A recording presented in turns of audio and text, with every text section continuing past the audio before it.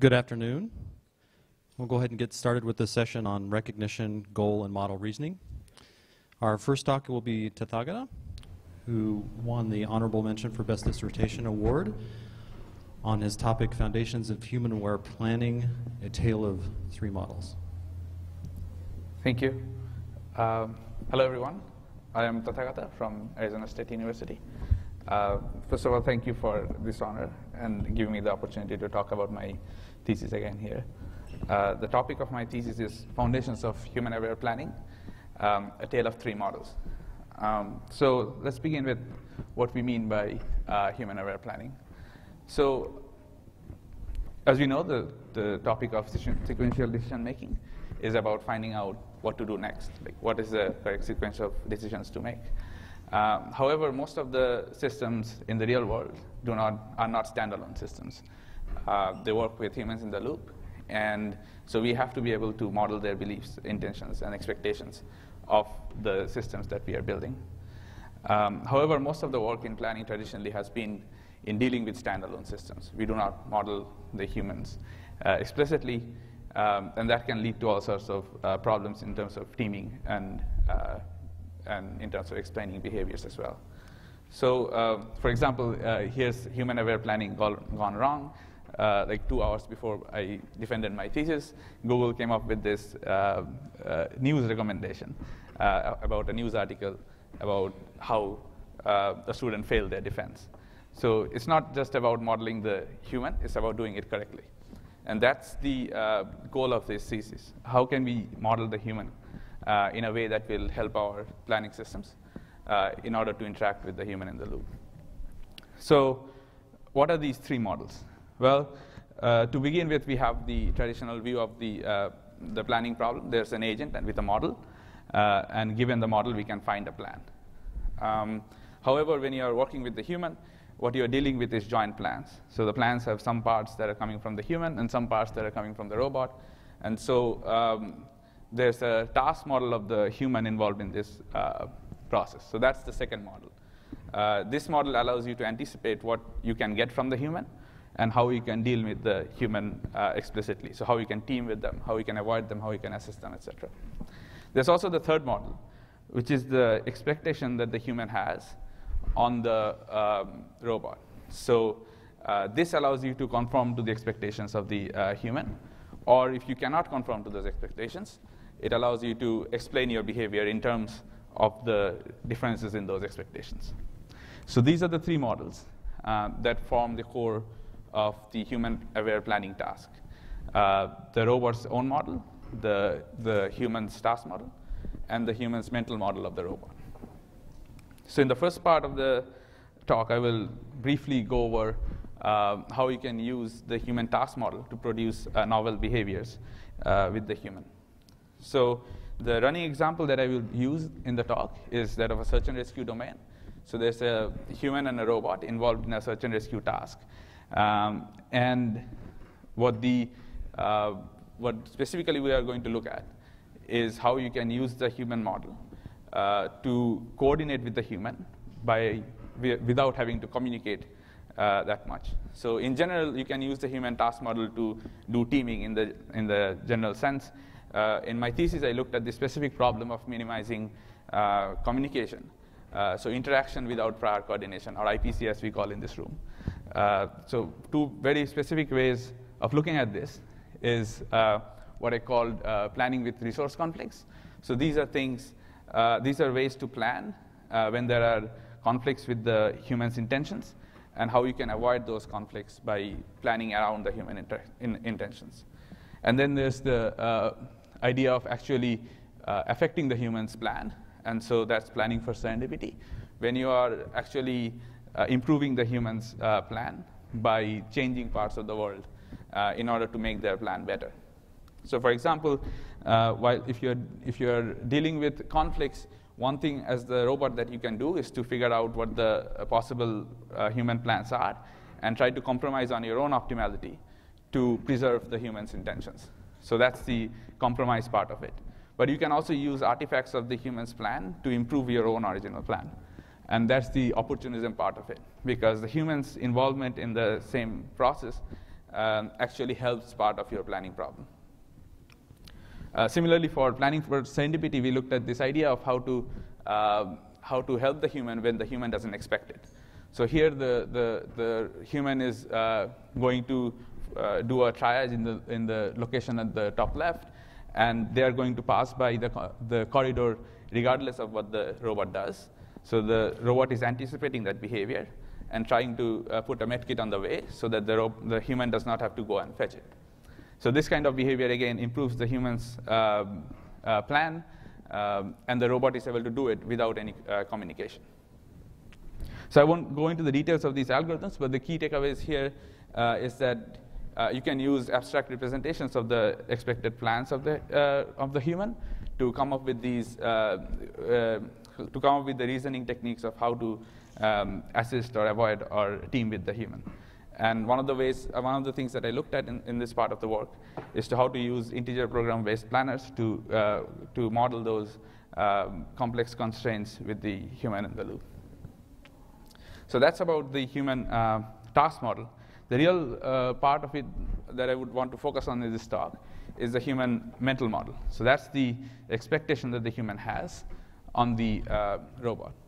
So one of the problems that comes with having expectations is when those expectations are wrong.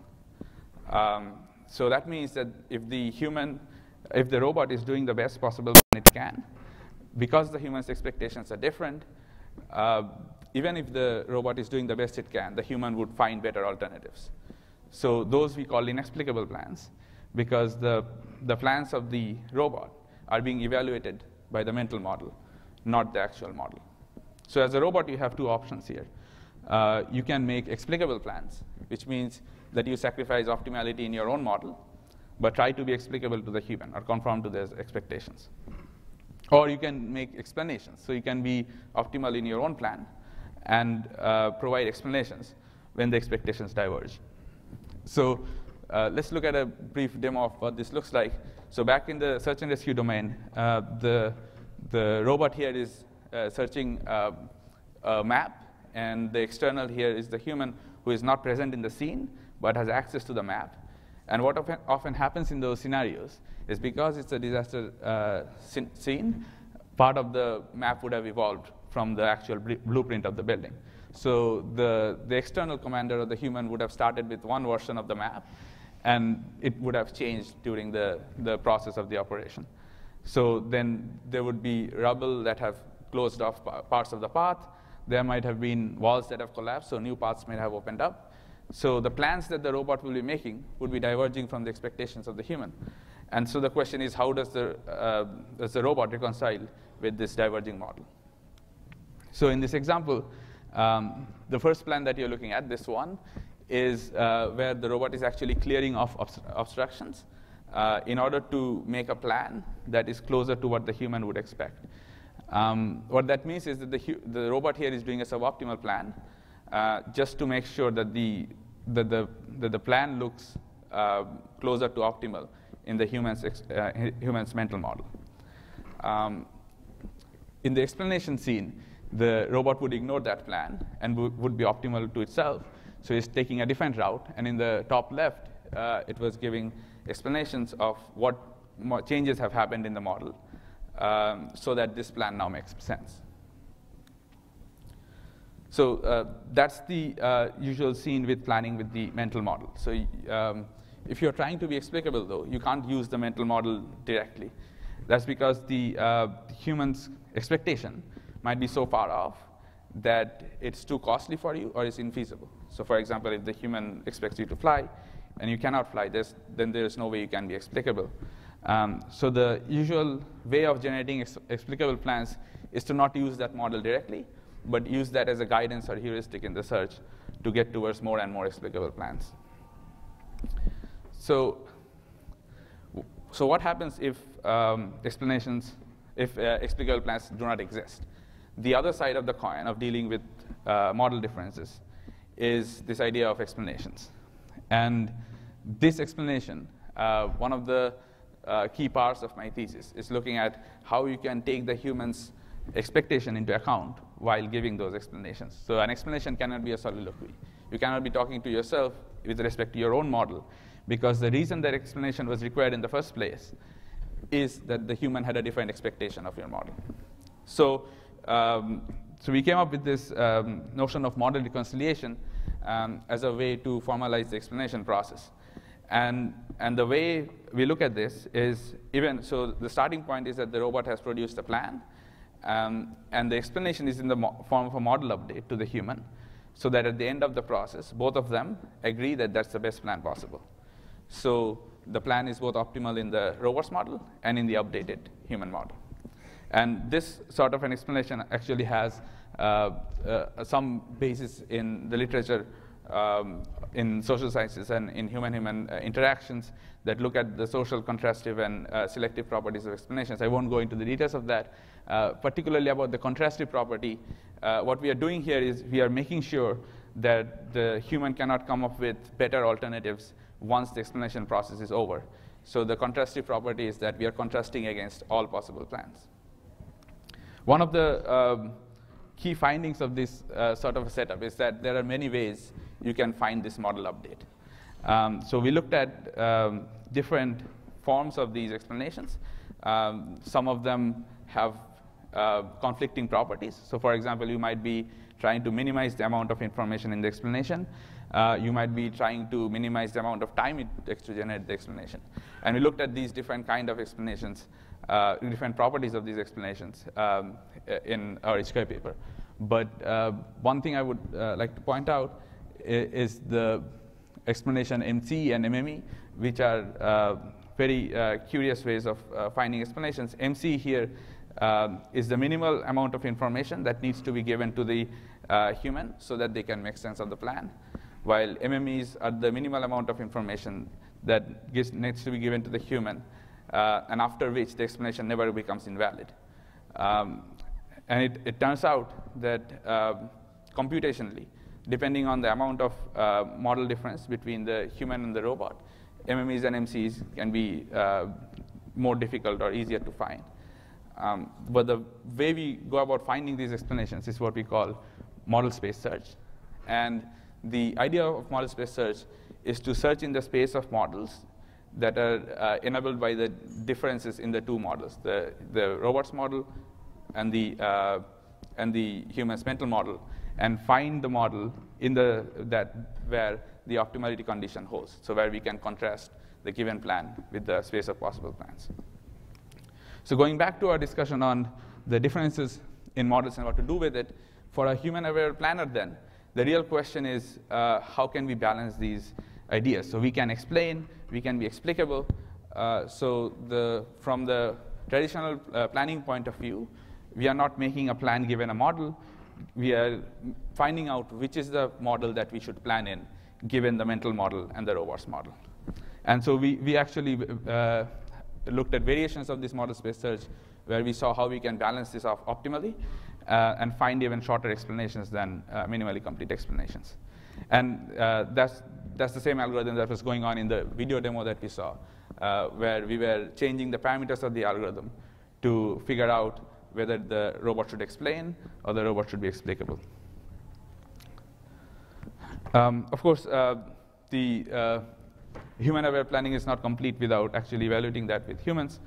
So we actually did a slew of studies to figure out how humans responded to these different behaviors. In particular, we abstracted out different parts of the search and rescue domain and presented that to the user to see how they responded to these kind of explanations. We did this experiment in two parts. One, where we actually asked the humans to be the explainers and try to match that with the different kind of explanations that we came up with. Two of the key findings, one was that in certain circumstances in limited communication, they actually matched the MC and MPs that we looked at before. Also, they did come up with other explanations that we did not look at in our work, which also kind of informs what other kinds of explanations that we can use in this process. We also flipped the table and said, evaluate the explanations that we did come up with, and are they happy with those explanations? And in most cases, they were actually able to find out the key properties of the explanations of the plans that the explanations were trying to preserve. So that's indicative of the fact that the theoretical properties that the explanations we're trying to preserve is also preserved when they are interacting with the human. So, so that's about the task model and the mental model. The human-aware planning is not complete unless you look at the entire process of not only behavior but communication as well, because not everything can be signaled through behavior. So even if you have even if you have reconciled models, there might still be different behaviors that are possible. So you need to communicate your intent, or you might need to communicate your explanations in the form of different forms of interaction modularities. So in the last part of the thesis, I look at this idea of mixed reality interactions to help human-robot teaming. The particular thing that we look at here is this is a way to get out of the ambiguity in natural language interactions and look at specific ways in which we can communicate intentions to the human in the loop using natural language vocabulary.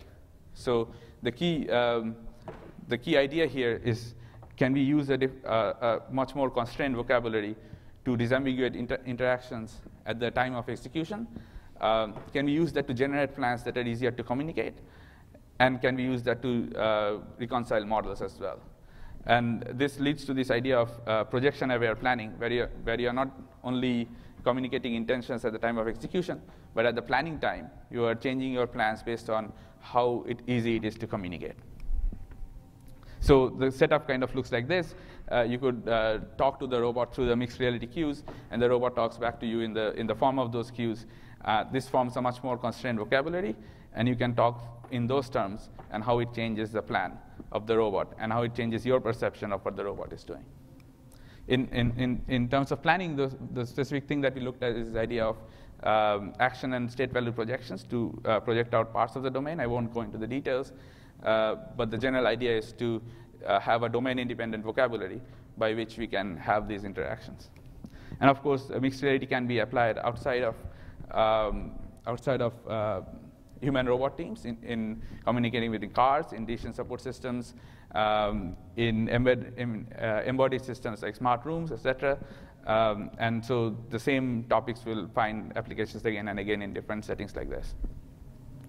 So in conclusion, I looked at these 3 different models that you can work with in order to build human-aware systems. And I looked at many different applications of it in the thesis. I covered some of it in here in terms of applications with the human-robot scene. But there's also a separate line of work on how to apply the same concepts in terms of decision support. And these are the red ones are the papers that I covered briefly in this talk. And the work has gotten a lot of impact and support from the community.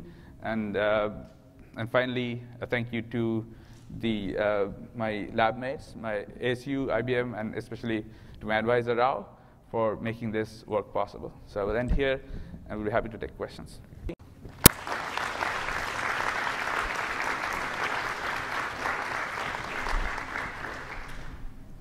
Questions for the speaker?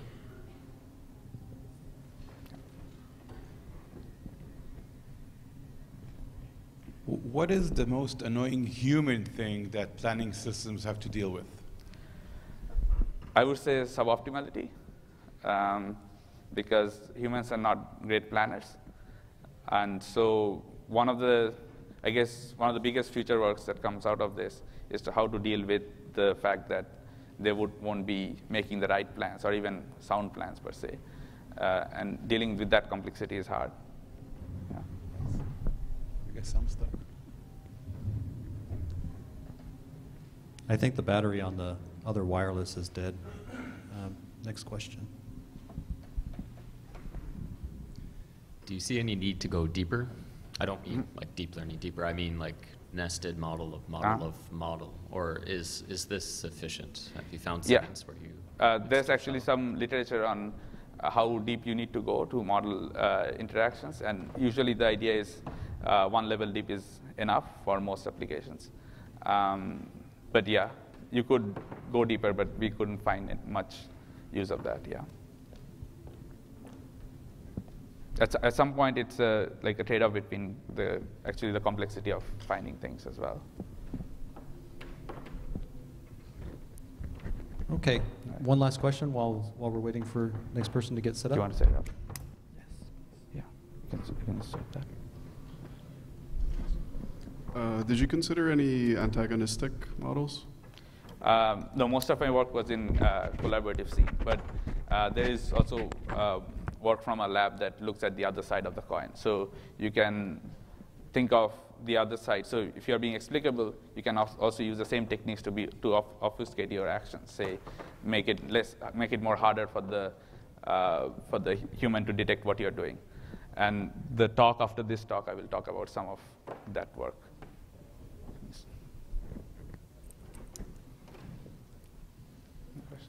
All right, let's thank the speaker. Thank you.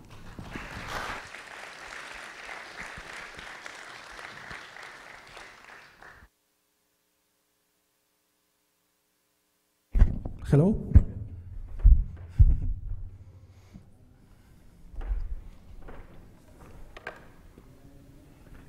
Our next talk will be given by Diego, and we'll talk about model recognition as planning.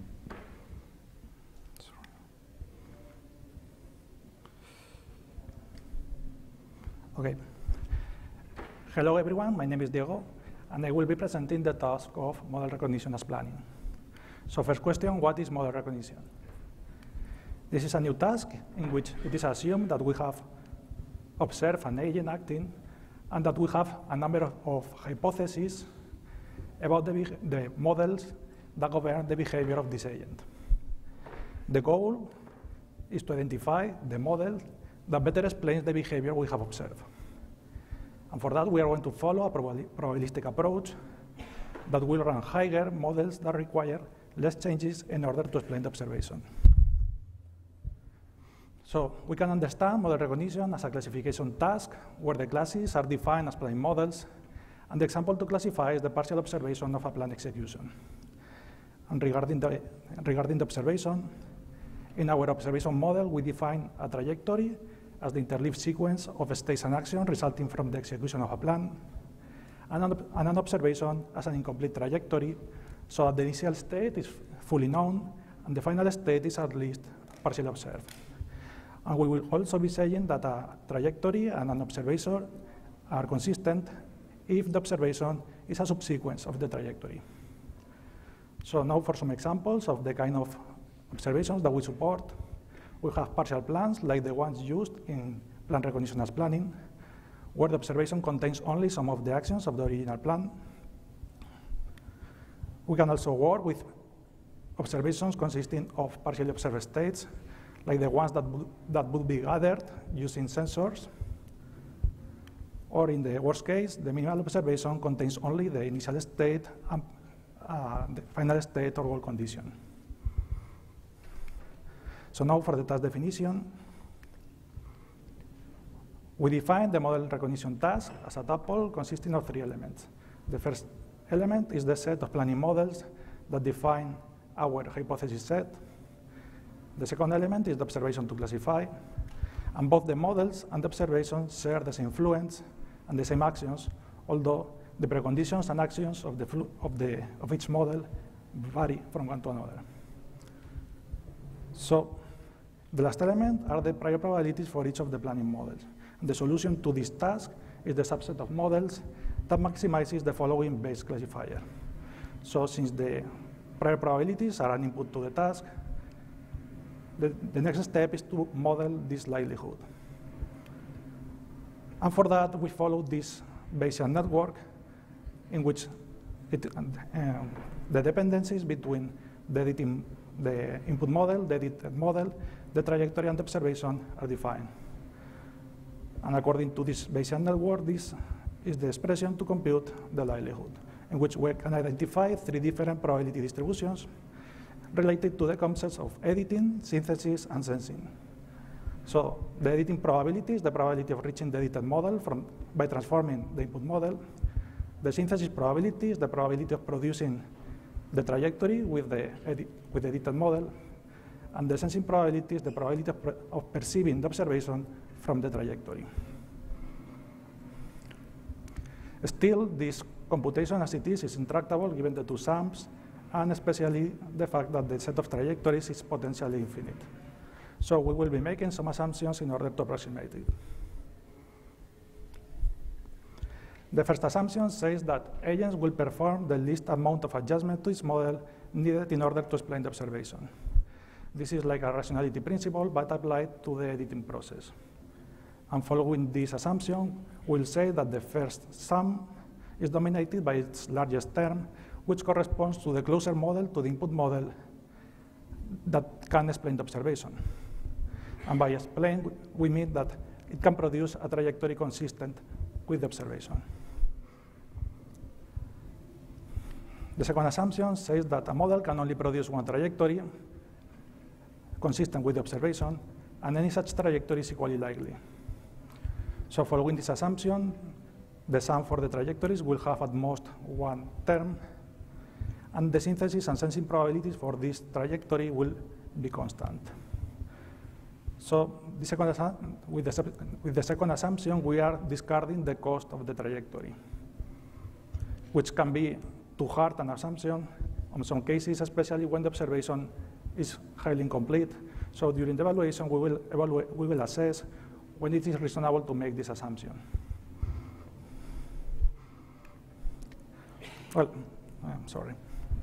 Everything I have explained so far is general for any planning model, but now I will explain how to compute, how to model this editing probability, in particular for strips models. And since we are assuming rationality, I will be talking about edit distances. So in this diagram, we have the input model on the right, a number of edited models that can be reached from the input model, and an observation. Some of the edited models can explain the observation, like M1 and M2, while M3 and M4 cannot. We define the edit distance as the number of edit operations for strips. It's the insertions and deletions of preconditions and effects that we need to perform on the input model in order to transform it into an edited model. And the observation edit distance as the distance to the closest model that can explain the observation. So in this example, while M3 is the closest model to the input model, M2 is the closest model that can explain the observation. So by definition, this M2 model is the M-star model, the closest model, and the observation edit distance will be the distance from the input model to this model, which is 5 for this example. Using these distances, we will model the editing probability as a Bernoulli process. So what we have is the probability of the addition raised to the number of additions, and the probability of the non-addition raised to the number of non-additions. So the number of additions is given by the distance between any two models. The probability should be lower than 0.5, given that we are assuming rationality, so that the closer models will be more likely. And this n is a constant for each domain, which defines the maximum number of edit operations. But since we are only interested in the edit probability for the M-star model, instead of using the edit distance, we will use the observation edit distance. So next step, I'm going to explain how to compute this distance using planning. So what we do is compile a new planning problem for each of the input models, in which we extend the set of actions of the original domain with actions for the edit operations. So insertions and deletions for the preconditions and effects. And these new actions operate over a new set of fluents, which are used to encode the different models. So an insert action will set these fluents to true, while a delete action will set them to false. The solution to these problems looks something like this. We have, in the first part of the solution, we have all the actions needed in order to transform the input model into the M-star model. And on the second part of the solution, we have the actions needed in order for the M-star model to produce a trajectory consistent with the observation. So in this case, given that we have 7 edit operations, the observation edit distance will be 7. Now for the evaluation, we have defined 2 settings. The first one is failure identification in a non-deterministic block wall. So we have an undeterministic block goal that can fail in different ways, in particular 3 ways, like for example, the stack can drop the block on the table. And the second setting is a navigation policy recognition in the visitor domains, similar to the example I have been used during this presentation. So for the first setting, we have defined 3 different deterministic models, each one encoding a different type of failure. For each model, we have built 10 trajectories, and from these trajectories, we have extracted a total of 330 observations. For the navigation policy, each policy defines a different way to traverse the grid. So we have 8 policies, each one defining 1 trajectory, and from these trajectories, we have extracted a total of 88 observations. We also make a further distinction between these 2 settings, in which in the first one, the observation has information about the length of the actual trajectory, like for example, knowing all the intermediate states, while in the second one, we don't know the length of the actual trajectory. Since this is a classification task, I am using accuracy to evaluate the performance of the approach, which is the percentage of correct predictions. And we will measure this accuracy on observations with no actions and 0 to 100% observability, which is a parameter that measures the completeness of the states. So at 0%, we only have the initial and final states, and at 100%, we have all the intermediate states, and they are complete. And this setup will also help us assess when it is reasonable to make this second assumption. This is the plot for the accuracy. On the x-axis, we have the degree of observability. And we can see that for the bounded setting, starting from 20%, we can expect results of accuracy in the order of 90 to 100% accuracy, while we need to wait until 40% observability for the search space to be constrained enough for this second assumption to be reasonable. Also, we can see here one of the limitations of this approach at 0%. This is because this is for the navigation policy recognition, so we only have the initial state and final state, and any of the input models can actually explain this observation. So the limitation is that when all the models, or when multiple models can explain the observation, we don't have a way to discriminate between them. This is because the second assumption is saying that it's not taking into account the cost of the trajectory. So going forward, our plan is to relax this second assumption so that we can distinguish, even in the cases where we have several models being able to explain the observation.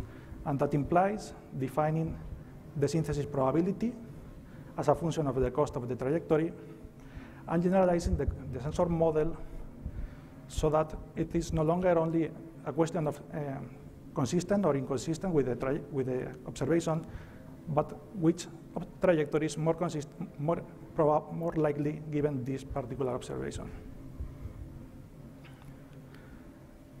For the last part, we have this software have the model recognition software as well as the model learning software as planning available in this public repository. So thank you.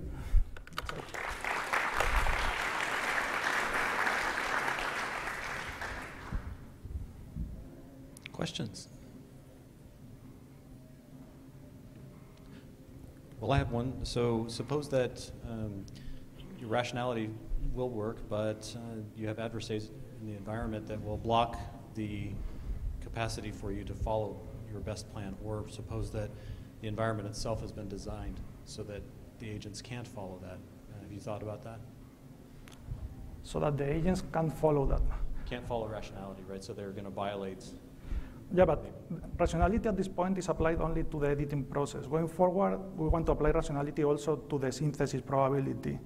And by doing that and also generalizing the sensing probability, we will be able to distinguish which paths are more likely given the actual environment. So that should help in that regard.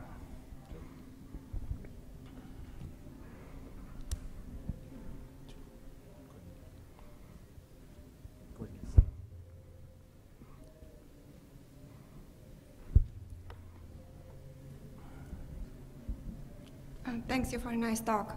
So I have a question related to how you are determining the models and classification. So assume you have some kind of prior for your models. How do you set the prior in this process? Okay, so for this evaluation, if you don't have any additional knowledge, you just assume that they are equiprobable, or you can have a set of examples and extract the priors using a sizable enough set of examples. So that is purely experimental at this point. I don't have another answer to that. One final question? Okay, well, let's thank the speaker again. Thank you.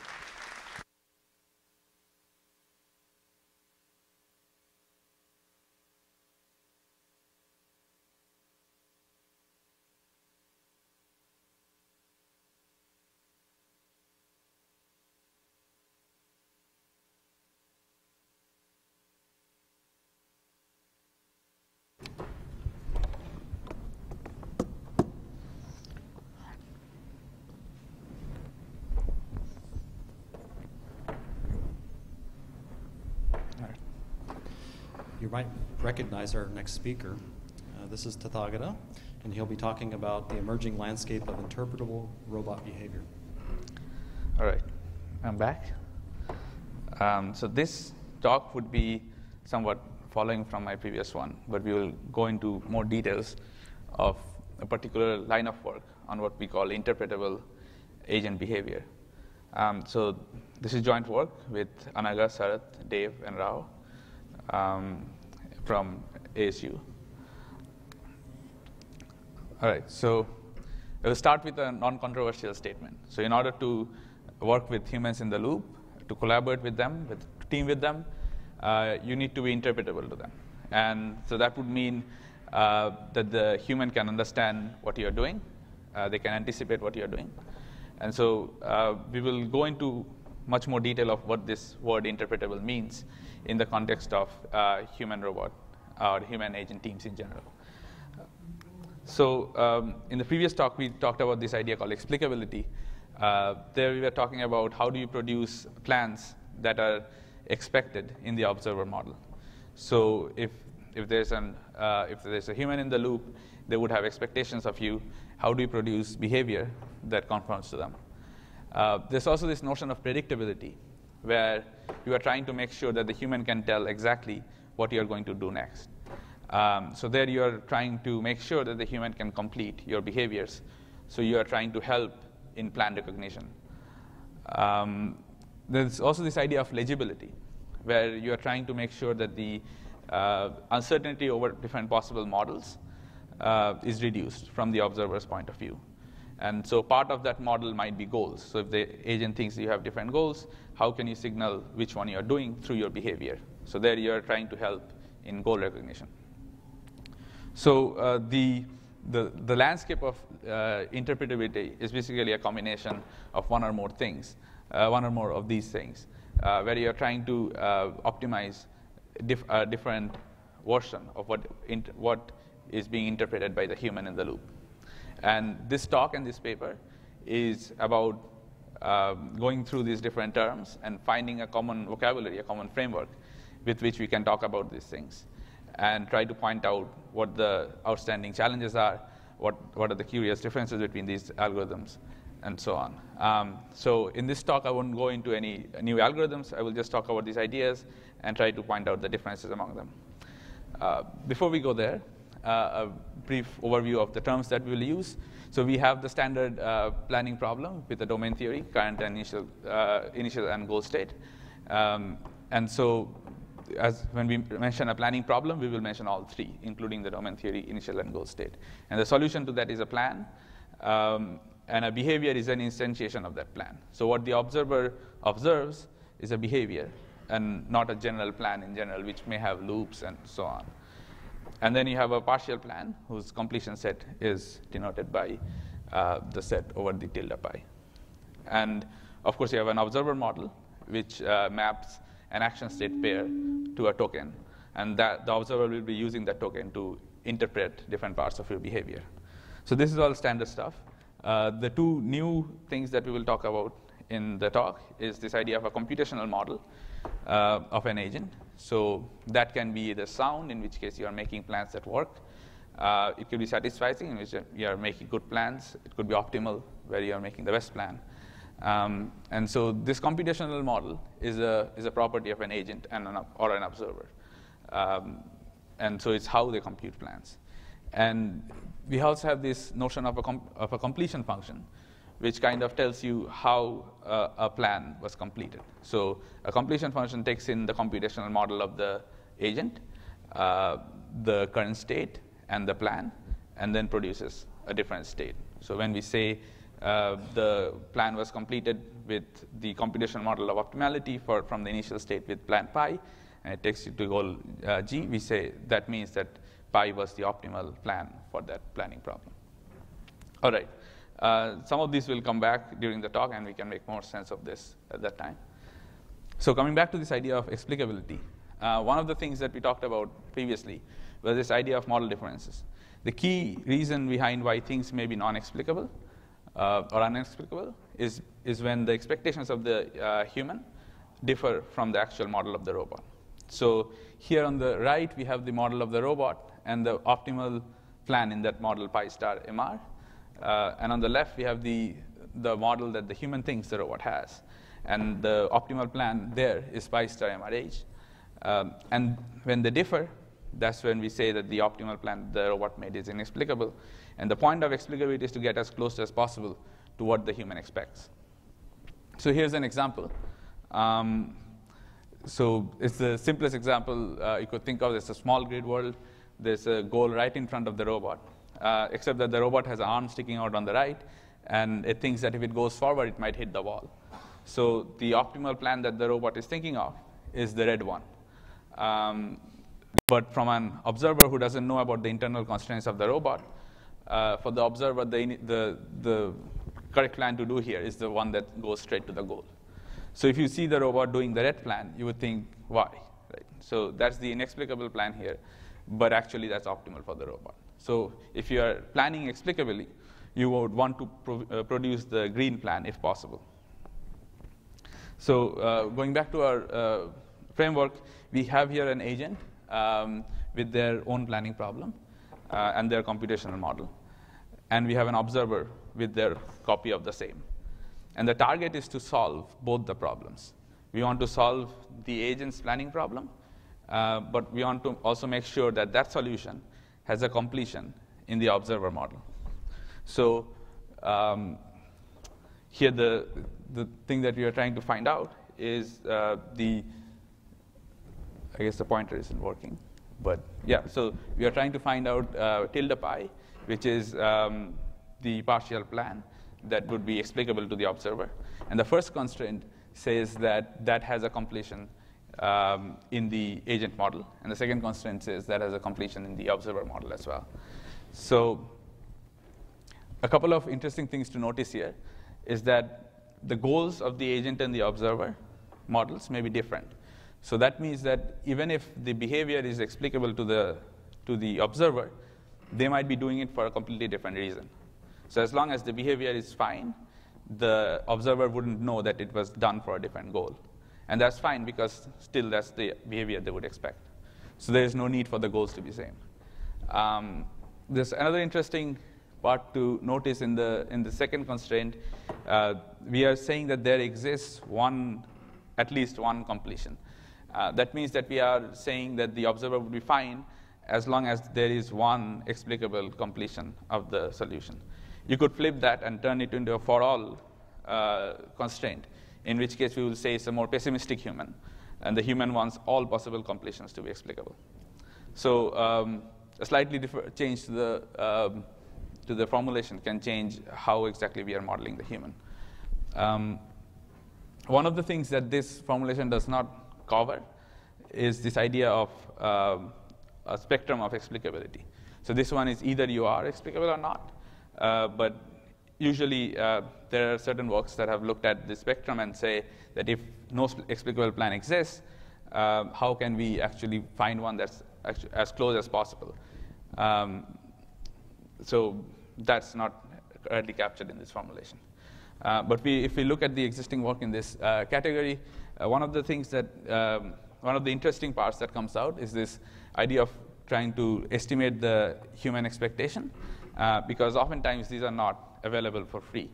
So what you want to do is to ask humans to label your plans and try to learn the expectations from them. So the first two works are looking at this possibility of learning the expected model. One of the things that comes out of being able to learn that is that you can have an implicit modeling of what the computational model of the observer is. Because in labeling what your plans are to them, they're implicitly saying how much they can compute. Whereas if you have the computational model separately, and so for example, in the third work, it assumes that the computational model is optimal, and the model is also known, then you have to deal with the fact that the humans may not actually correspond to that computational model. One of the interesting things about the third work is that it deals with the fact that there may not be fully explicable plans and allows you to balance out explicability with this idea of explanations that we talked about in the previous talk. The general idea is that if the observer model is so that it doesn't produce an explicable plan, you can use explanations to change the observer model. And changing that observer model is in the form of explanations and communication.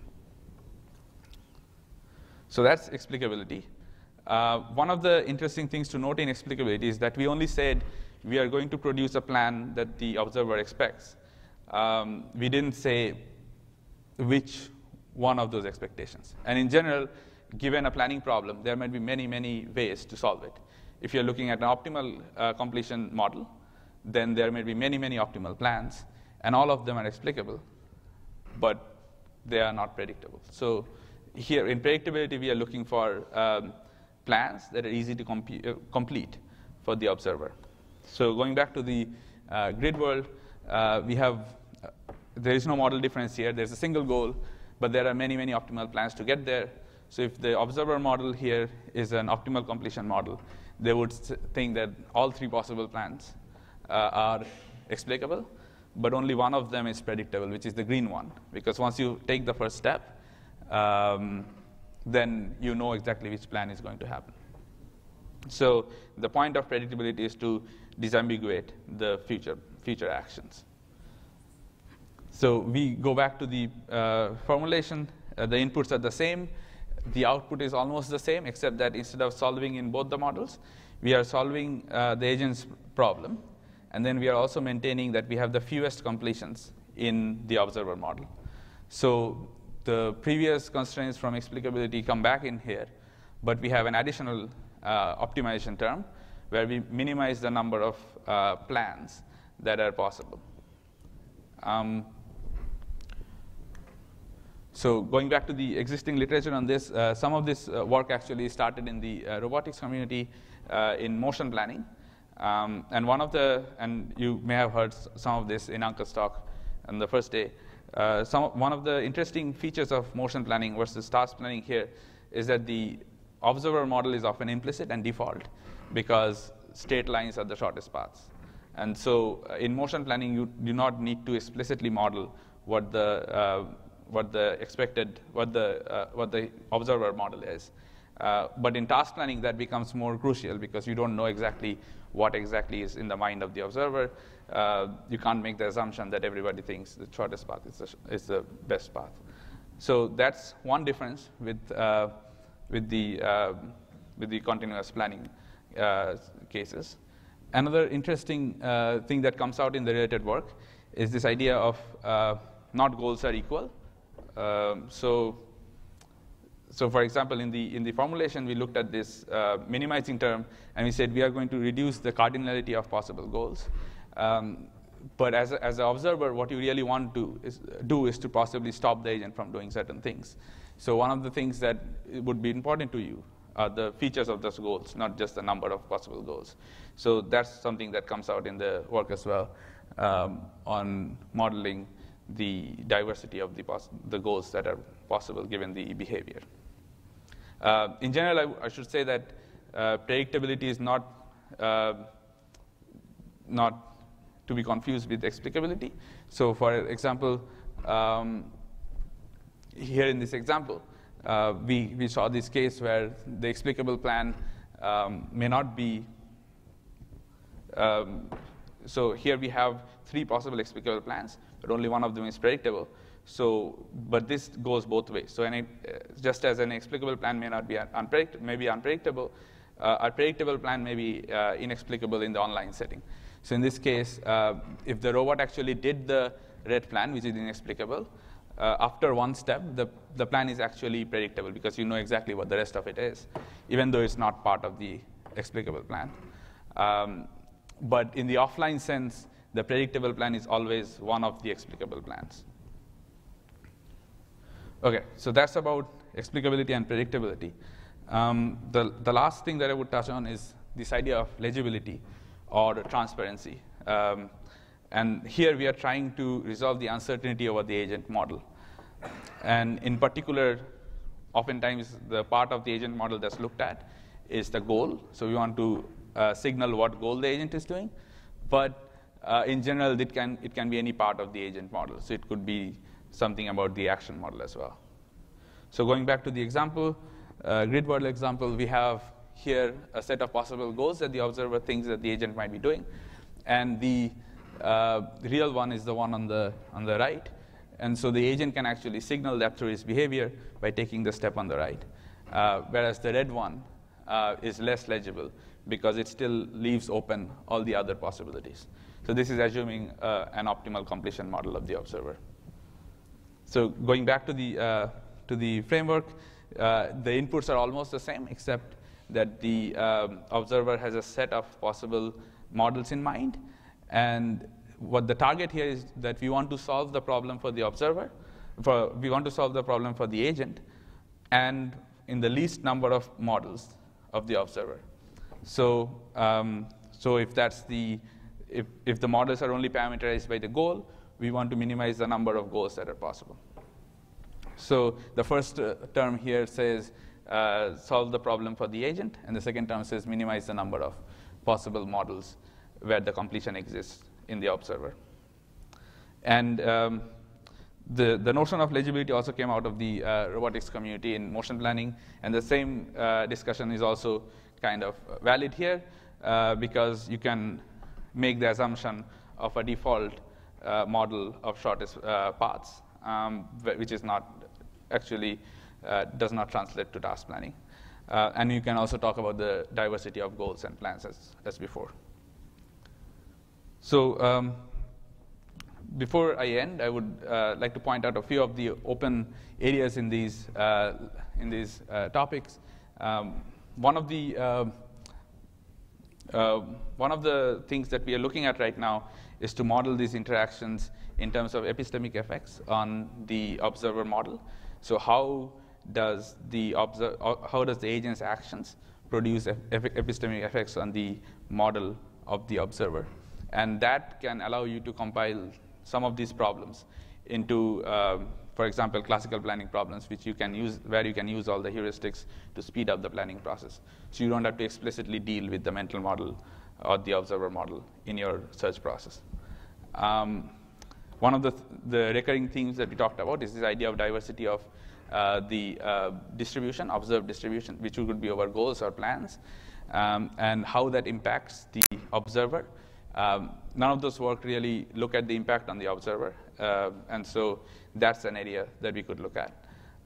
One of the areas that we are exploring right now is this idea of design for interpretability, where you can say that can we actually design some of the environment in order to incentivize different kinds of interpretable behavior.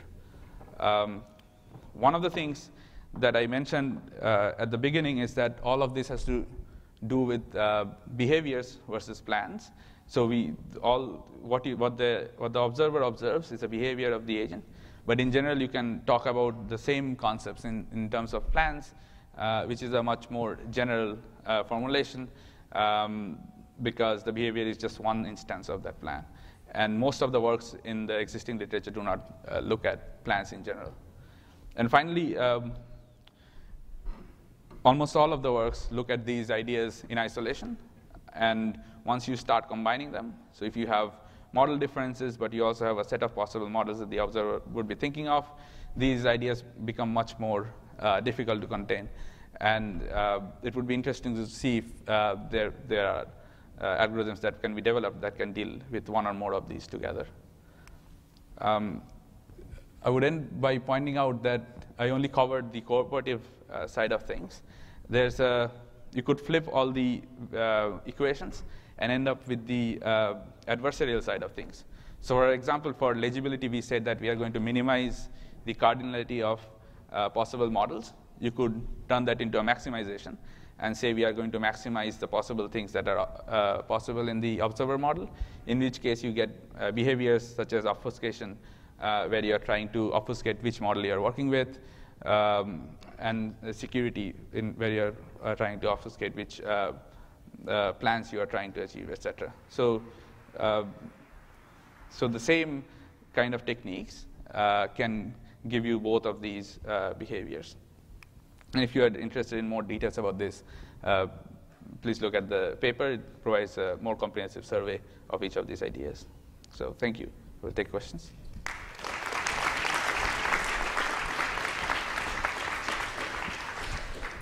Questions?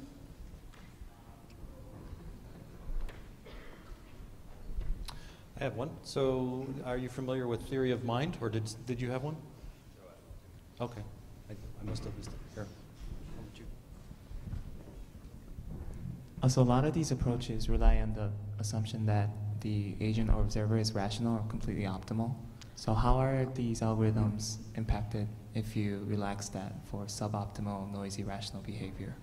Right. So not all of them depend on that. So for example, if you're learning the expected model through, say, if you're providing plan traces to the human and asking them to label them, then you don't just get the model, you also get the implicit computation power of those humans. So for example, in some of the works I discussed on learning models for explicability, if the humans are providing labels on things that are explicable versus they are not, then they are not just providing the model, they're also providing whether they can compute the explicability of that plan.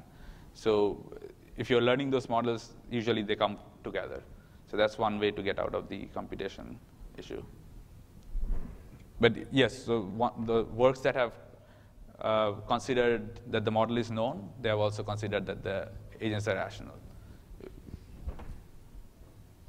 You said for degree of explicability might be something you want to look at, but you also gave two options of saying it might be there exists one continuation or for all continuations. Why not use that as your spectrum? So of all the continuations, how many of them actually work out for the observations you see? Right, so I guess that continuation begins after the continuation, right? So even if you do exist one, that may not exist. And so in those cases, some of the works that have looked at the cases where explicability doesn't exist, you can do plan distance measures to say how close it is to the actual explicable plans, and try to learn the explicability score in terms of known plan distance measures. And so we have some of that work from our lab. But you could also look at the other spectrum as well, yeah, that we haven't looked at. All right, let's thank our speaker again. Oh, just...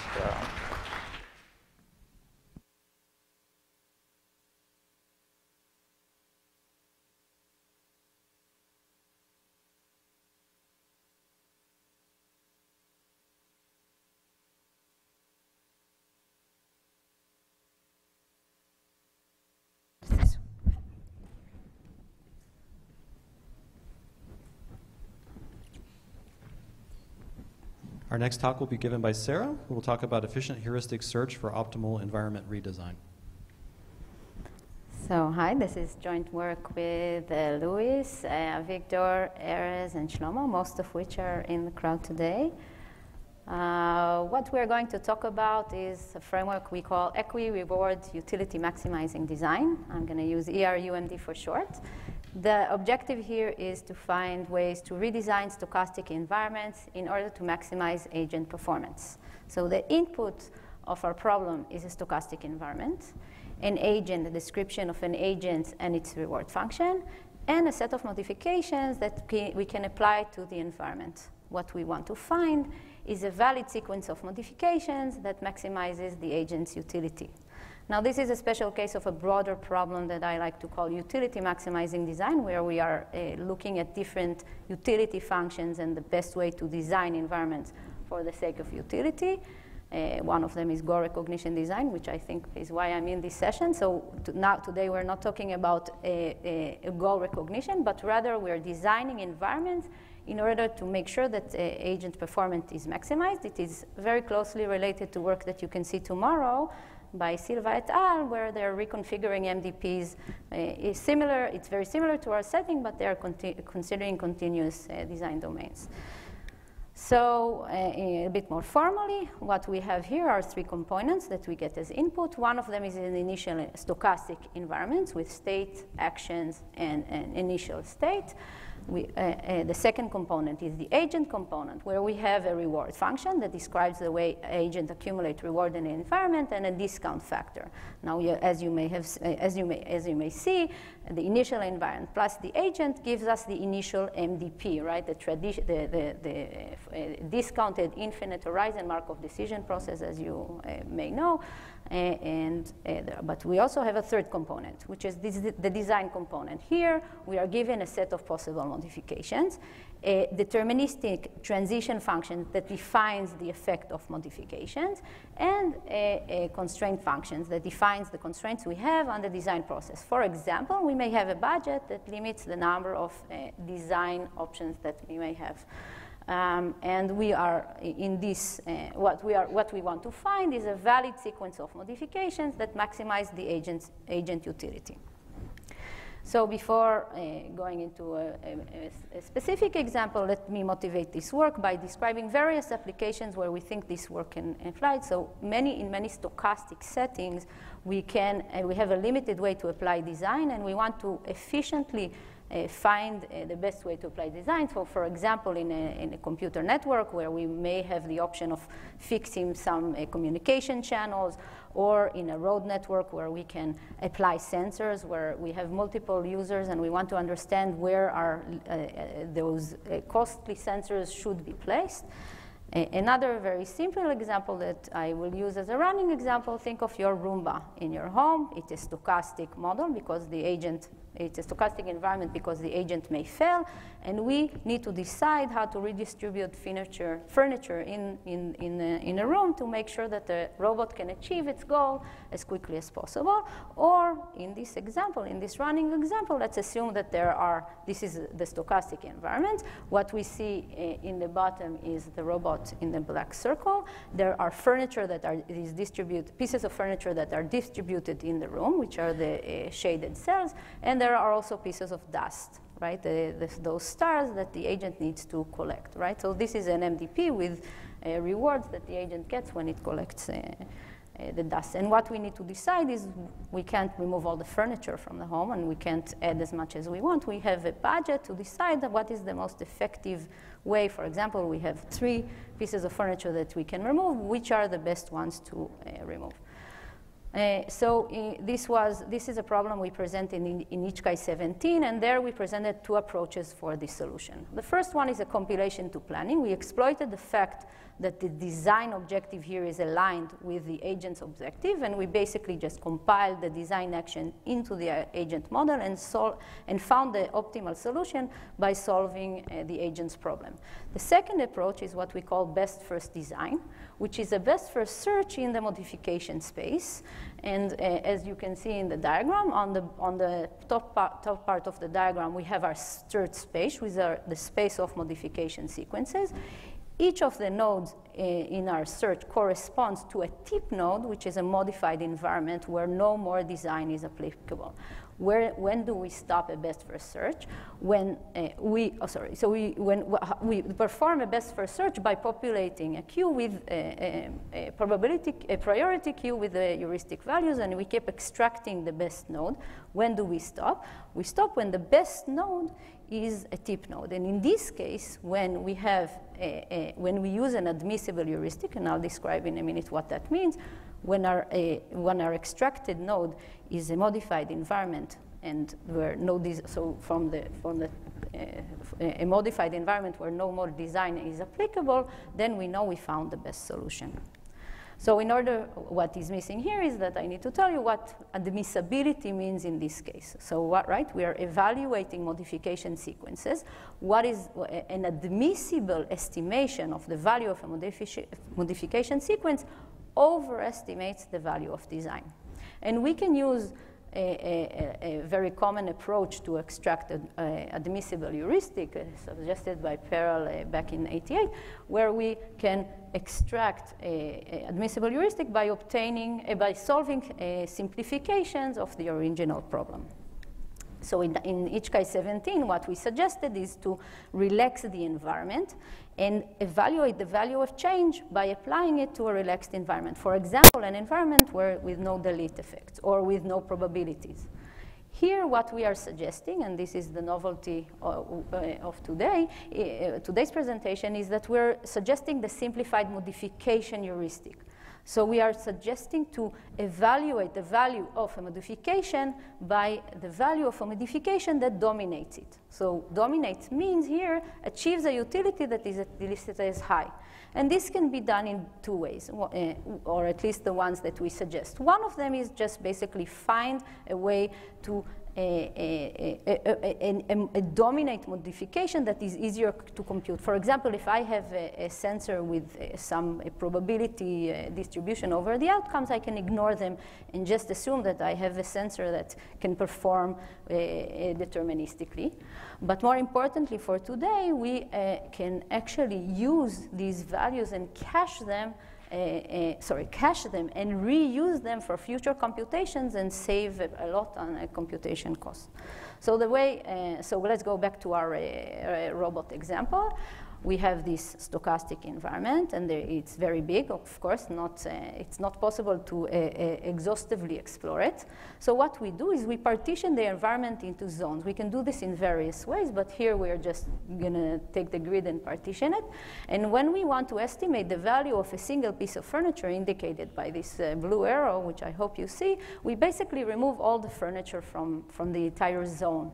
And we reuse this value whenever we want to compute the value of individual modifications. What we get is basically a table where we store pre-computed values, and we store computed values, and we reuse them whenever necessary. Now, where would this be effective?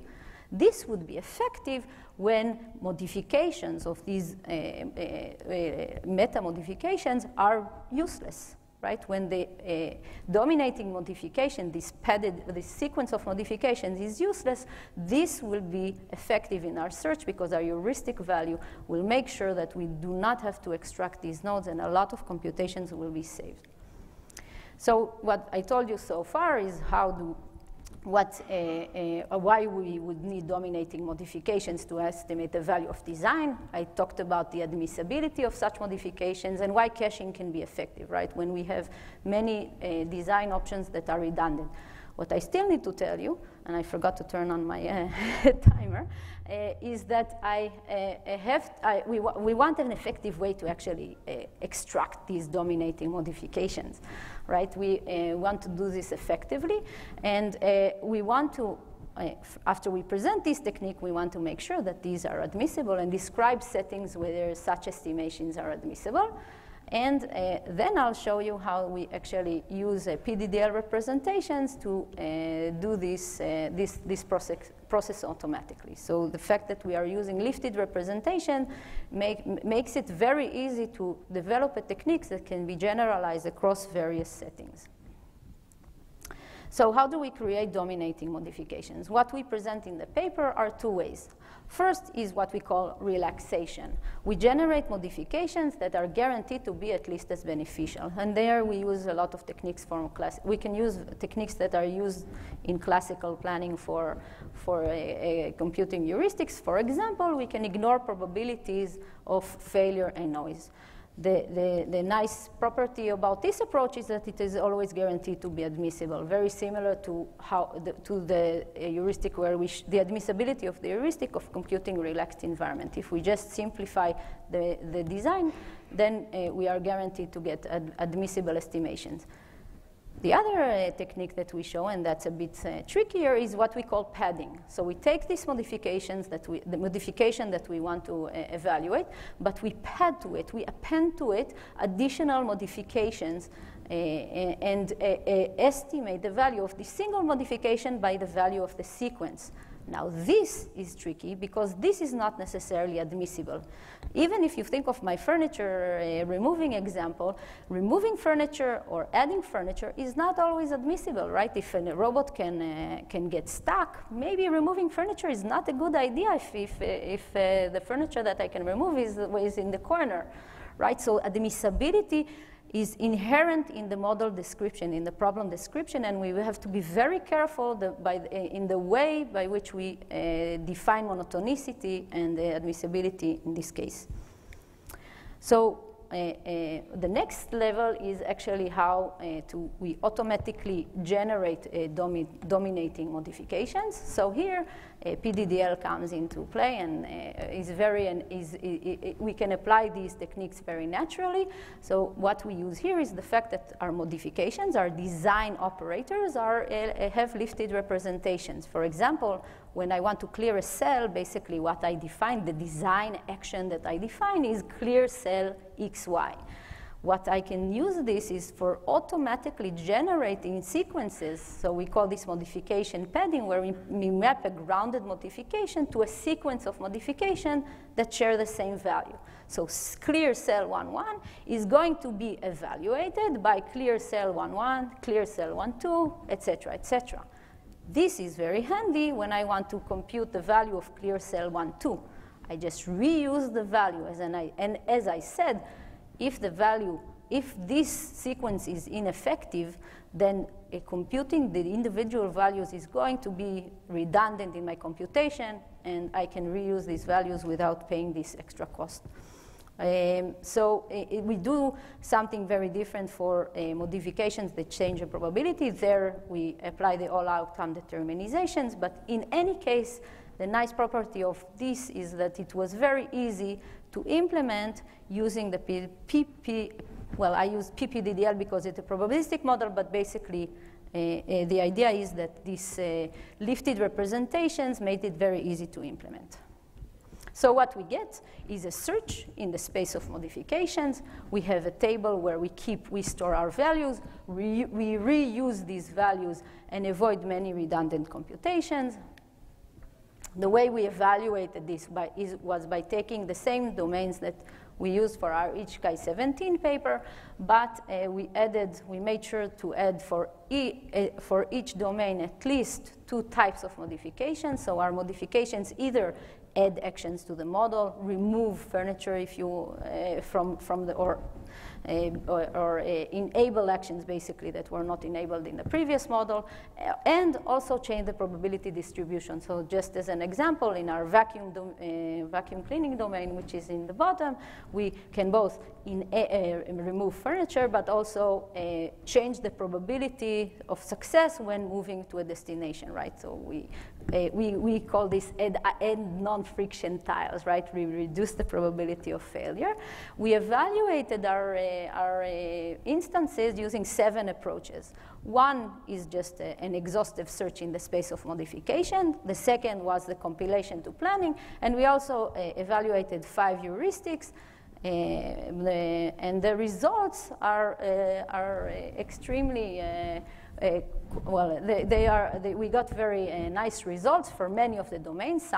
In some domains, results the results varied between domains. But the point here is, for example, for the vacuum domain, which is geared toward design, we can see that using and reusing pre-computed values yielded very effective results, right? So what you see in this table is those 7 approaches, and on the bottom highlighted are the results that we got when we pre-computed values, right?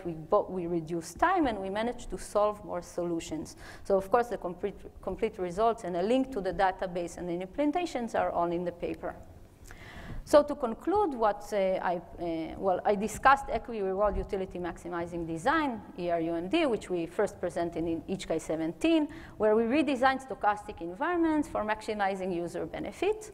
I presented the relaxed modification heuristic, so apply a modification that achieves more, and we can cache results for similar nodes. I forgot to write here what we are intended for the future. So the future, in the future, what we mean to do is apply a hierarchical form of this computation, right? If I compute a padded modification that is useless, checking the individual values of sequence of subsequences or of sub-modifications is redundant. But if I have a value that actually indicates some change, there I would actually want to increase my granularity and maybe apply a more refined model. So a hierarchical approach for this, the way I do padding.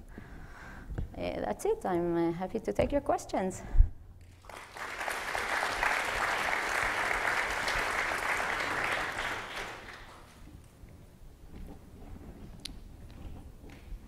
I've been hitting this side of the room a lot. Does evaluating the utility of a modification require executing the agent against the modified environment? Yes, we are assuming at each node, and that is why our computation is so expensive. We have to, for each modification, we have to recompute the model. We haven't explored options of actually not doing that for each. For each, what I mean by that is when I extract from my search, my queue, evaluation, we call it an evaluation and execution environment, so the nodes on the bottom, there I actually have to compute the value for each domain. Thank you. Great question. Thanks. This is a good talk. So you seem to have looked at the all-outcome determinization as they do it in FF replan and so on. As the what? Sorry. So you looked at the all-outcome determinization, FF replan and all that stuff. But so the point you mentioned about the hierarchical thing in the summary, right, towards the end. Yes, yes. So there was this work, I think 2007 or 8, from Stuart Russell's group on angelic semantics. Have you taken a look at that? No. So there it's basically about they assume that the world will resolve in favor of the planner. Mm-hmm. So that's like an optimistic assumption.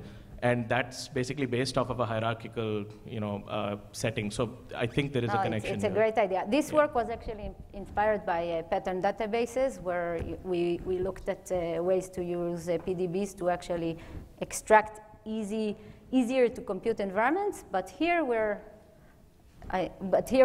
not necessarily producing environments solutions that are easier to compute, just as long as we're making sure that we can reuse them in future iterations. But thanks, great pointer. Thank you. Oh, sorry. Yeah, it's not my computer. Yeah. Okay, so nice work. I just realized that I also worked on a design problem, except we were trying to make the other guy's life miserable.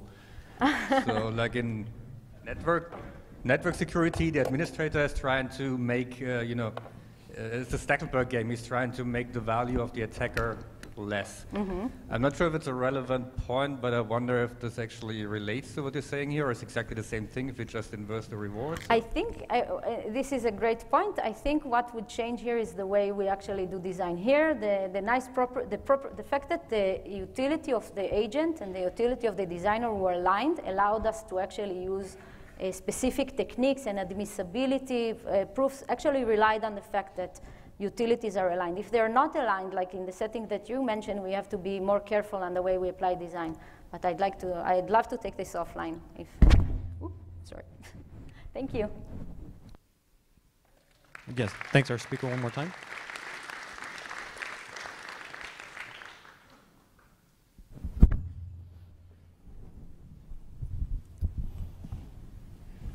Okay, our last talk is a short paper on finding centroids and minimum covering states in planning by Alberto. So, hi everyone. Consider this problem where a ranger has to put out a set of fires. If we frame this as a planning problem, the most common task would consist of finding a plan, a sequence of actions to put out the set of fires. But imagine that these fires are not current ones, but potential. In this case, we are no longer interested in finding a plan, but we are interested in finding some states that keep some relationship with the goals. And in this work, we came up with two of those states. The first are the centroid states, in case the ranger would like to be near most of the goals, or minimum covering states, in case the ranger wouldn't like to be far from any of them. So finding these states may be useful in many applications, both in the cooperative and competitive sides, for example, in anticipatory planning or in goal obfuscation. And computing these points in a geometric space is really easy, since every point is reachable from any other, points features are fully specified, and the distance between points can be simply calculated. But in planning, we have states instead of points, so every state is not reachable from any other, a state might not fully specify, such as goals, and the distance between states cannot be simply calculated. So here we have our alternative planning task, which is a normal planning task, but now we have a set of potential goals instead of only a set of goals we want to achieve. We will compute the set of distance from a given state to these goals in the potential goal set, and this computation will give us tuples in the form goal and the distance to this goal set. And we can compute this distance either using an heuristic estimator or the perfect heuristic by running an optimal planner. So back to our running example, this would be our set of distances, a distance of 1, a cost 1 to the fire 1, of 5 to the fire 2, and so on. And from that set, we are going to compute some metrics, in this case the average of that set, which is 5, and the maximum value within that set, which in this particular case is 7. And with these metrics, we now can define centroid states and minimum covering states. The first are the centroid states, so a state would be a centroid state of a planning task if its average distance to the goals in the potential goal set is minimum among all the reachable states. And likewise, we define minimum covering states to be those states that have the minimum maximum value of all the states in the reachable state space. So to compute them, we propose an algorithm which can be seen as an instantiation of a grid best first search algorithm, since we are not taking into account the cost of reaching the states, and it receives as input the planning task P, the function H used to compute the distance between states, the evaluation function E used to sort the node in the open list, and the stopping condition O. And the algorithm returns us a set of state S that minimize the evaluation function E. So by varying this parameter, we have 6 different versions of the algorithm. So we can either use an heuristic estimator, FF in this case, or the perfect heuristic estimator, H star, by running an optimal planner. We have 2 different evaluation functions. The first one orders the nodes in the open list by the minimum average distance and break ties in favor of those minimum maximum distance, and the other does exactly the opposite.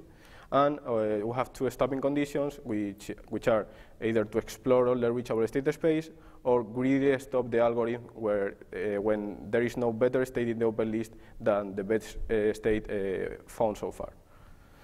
So as instance, if we want to compute optimal centroids, we have to explore all the reachable state space. From each state in the reachable state space, we are going to compute n optimal plans, where n is the number of potential goals, and we are always going to minimize the average distance to the goals in that set. So we run experiments in 2 domains with conflicting goals, which means that there is no state in the reachable state space in which all the goals can be achieved together. And those domains are Ranger, the one of our running example, and the blocks word domain with a little modifications. It's basically a blocks word domain where we want to build different words, so those are our goals. So here you have our table. We measure the first column goes to the domain, then the version, and the metric which is the average distance of the state returned by the algorithm, the delta with respect to the initial state, and the same for the metric of the maximum distance. But from that table, I just want you to know that, as expected, the optimal algorithm, which is very costly, is like a lot of more. It takes like a lot of more time than the suboptimal versions. But here we wanted to see how they behave. So here we measured the suboptimality ratio. So we compare the results returned by the suboptimal version compared to the optimal one. So as we can see, they don't behave that bad. So they are at most like over 2 times suboptimal. So we can use them. And it's really easy to visualize those states in a grid or in a path planning-like domain, but we also wanted to see how they look like in blocks words. So here we have 2 different problems from blocks words, and we have the initial state in the right. In the cloud, we have the potential goals, the words we want to build, and in the right, as instance in the last part, we have the optimal centroid, C star. So as we can see here, it already contains 1 word, the word it, from the set of potential goals, and also from that state, it's really easy to build other words such as bit. So wrapping up, we came up with a novel planning task, that of finding centroid and minimum covering states in planning, which we think it might be useful in many applications. And we propose 3 algorithms, one optimal and 2 suboptimal, to compute them. And in future work, we would like to compute these states more efficiently by using backward or symbolic search. We would like to add a uniform goal probability distribution and a cost bound, since now we are not taking into account the cost of reaching those states from the initial. And that's all. Thank you.